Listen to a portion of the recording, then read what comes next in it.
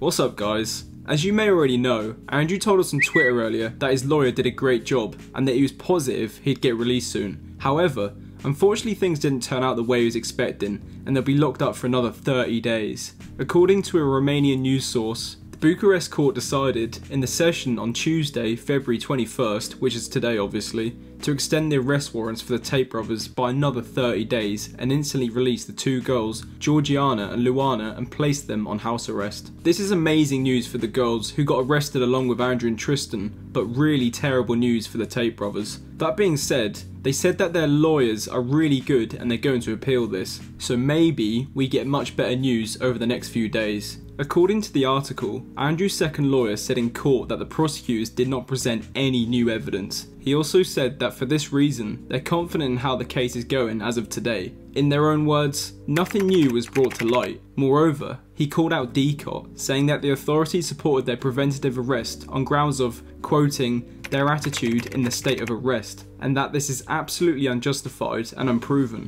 which I completely agree with. The Romanian press interviewed the lawyers after the extension. We have just finished discussing the second proposal to extend the preventive detention measure. The court has yet to rule on this. They will deliberate. Surely today we'll get a court's decision. The letter? And under no circumstances was this an argument for extending the measure. What do you expect? Favorable court decision. Will you contest it? If the decision will be unfavorable, certainly. What was the discussion in the courtroom? What are your hopes? I have just replied to your colleague. We have hopes, and what was discussed in the courtroom, given the non-public phase of the trial, I cannot divulge this, unfortunately. Was discussed differently from the past appeals. If until now we have analyzed and re-examined the evidence submitted in the case so far, today we have insisted on the grounds that were taken into account when the preventive arrest measure was taken, have disappeared, have ceased.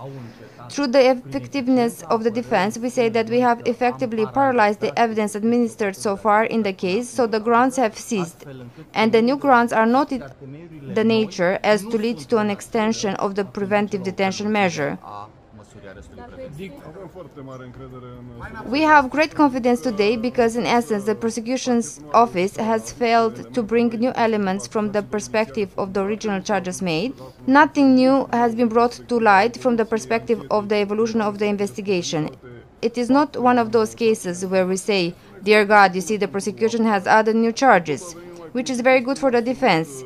Tate only came up with some absolutely circumstantial issues, their attitude while in detention, which to me it seems to be an absolutely unjustified, unproven matter, and which cannot ordinarily support a measure of preventive arrest further.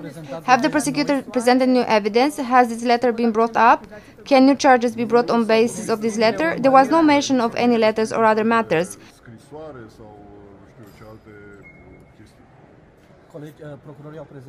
Have prosecutors presented new evidence in the case?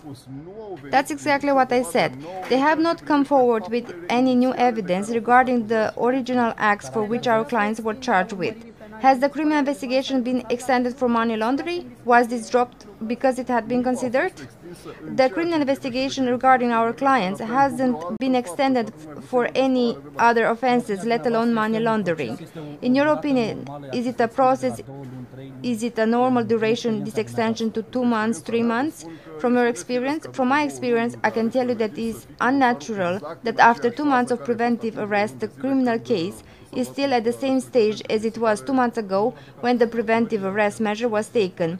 Mr. Solicitor, did the prosecutor ask the two brothers to keep quiet? On the contrary, the two brothers asked themselves to be heard by the prosecutors as well. And if you can imagine, 2 months after they made that request, one of the defendants has not even been heard. Why do you think they are not progressing in this case? Based on your experience, what would be the reason for it? Please ask another institution this question. How are they at this moment? Hopeful, but also disappointed with the way things are going from the perspective of the evolution of the criminal investigation. We know that the main reason for which the court admitted the preventive arrest were that the two could influence the victims or flee the country. And Mr. Vedinak said that these reasons would cease. How exactly? Mr. Vedinak doesn't say it. The European case law says it. The case law of the European Court, which constantly says realize that you cannot keep coming back with the same reasons that you initially had in mind when you took the preventive arrest measure. You have to bring new elements. Has the evidence from the computer searches been analyzed? Did the prosecutors tell you if they finish analyzing that? Following the computer searches carried out from what is in the file, no new evidence has been brought to date. This investigation just keeps taking longer and longer, and it's starting to feel like a roller coaster. I can't wait for Andrew and Tristan to finally show the world how corrupt the whole situation is, and I'm sure everything will end up just fine, since their legal team keeps coming up with very good arguments. As always, tell us your thoughts in the comments down below, and please leave a like and subscribe with notifications turned on.